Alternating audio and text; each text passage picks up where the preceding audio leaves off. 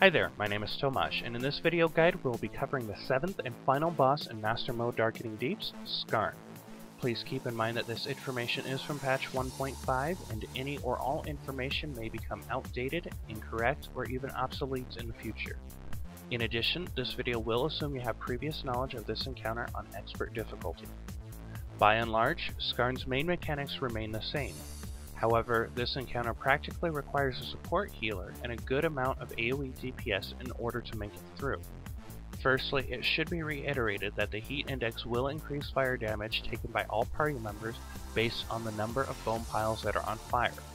For each bone pile that is on fire, the heat index will rise by 1. Due to this and one other mechanic, the name of the game is Don't Get Stuff Set on Fire. The tank should pull Scarn against a wall to start this encounter, so as to try to avoid any bone piles being set on fire from his initial flame breath. Any bone piles that are set on fire not only increase heat index, but also spawn an add that must be killed as soon as possible. Individually, these adds don't hurt much, but if you start getting pounded on by a dozen of them, you'll very quickly notice it.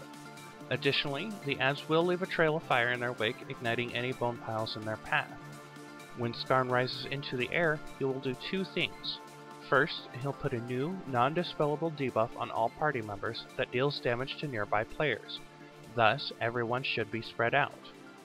Secondly, he will cast his fire circles on party members as he would normally, so you'll need to move out of them as quickly as possible.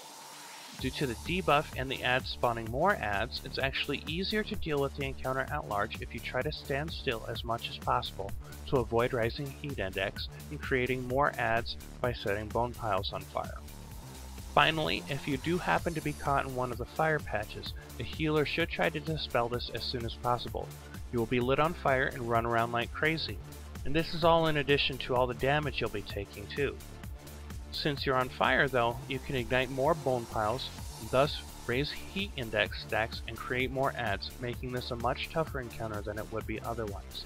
Any other mechanics are the same as expert mode. Good luck and have fun.